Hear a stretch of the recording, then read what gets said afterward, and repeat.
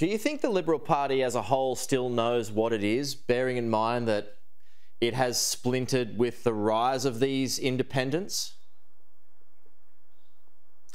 Look, I was talking to a person at the airport in Sydney yesterday on my way home from the Indo-Pac Naval Conference, and their logic was that because they were a centrist voter, they needed to vote out their local moderate Liberal Member of Parliament so that the party could learn a lesson and move back to the centre. And I said, but surely you can see the flaw in that logic.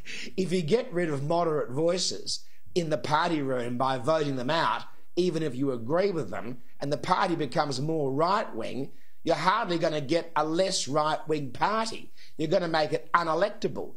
And I think when people actually examine the logic of getting rid of people they agree with, because they think that's somehow going to help the Liberal Party to be more centrist, I don't think that will happen. So people who are thinking about voting against, say, Rachel Swift in Boothby or James Stephens in Sturt, who are usually Liberal voters or small L Liberal voters, they need to stick with those candidates if they want the Liberal Party to be more centrist. The opposite will achieve the opposite outcome.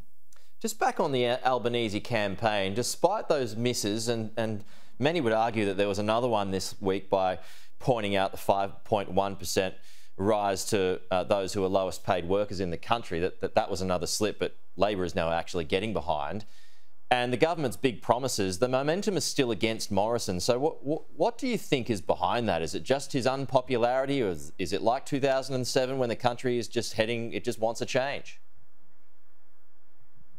Look, I think Labor has played a clever election. I mean, even Anthony Albanese saying that he would support a 5% wage rise. You know, the reality is, of course, he has absolutely no influence over a wage rise whatsoever. And the other kinds of things you can say in opposition, because you never really get held to account for them. Prime Ministers can't say things like that. So that was clever. After 9 years, I think there are people who just think it's time for a change.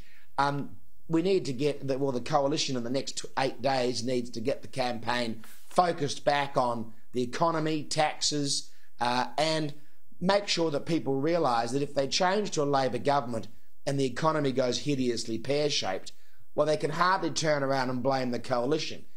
Their experience has been that coalition governments steady the ship, pay back deficit budgets, don't borrow money unless they can absolutely not avoid it, and are good at managing the economy.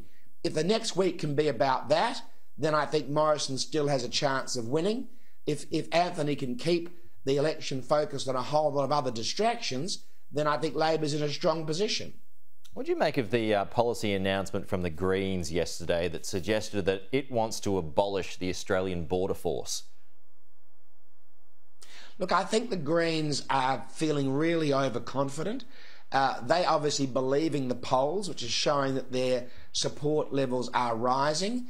I think that's a real danger. Look, the Greens aren't going to disappear from the Senate.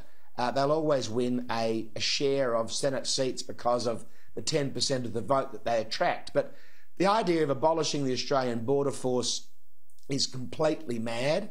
The Australian Border Force protects our nation not just from people smugglers, but if you're a Green, it also protects us from introduced species, all sorts of different diseases that will wipe out populations of native animals and seashells and things that are important to the Greens. So 1 week they announced a $24 billion policy to stop extinctions. If you wipe out the Australian Border Force, you're going to get a whole lot of diseases in Australia. They're going to wipe out all sorts of species. So it's all completely illogical, Pete. Yeah, madness, madness. All right, Christopher, 1 more week to go. Next Friday, it's going to be a doozy of a chat. Looking forward to it. Okay, have a good weekend. We'll talk to you soon.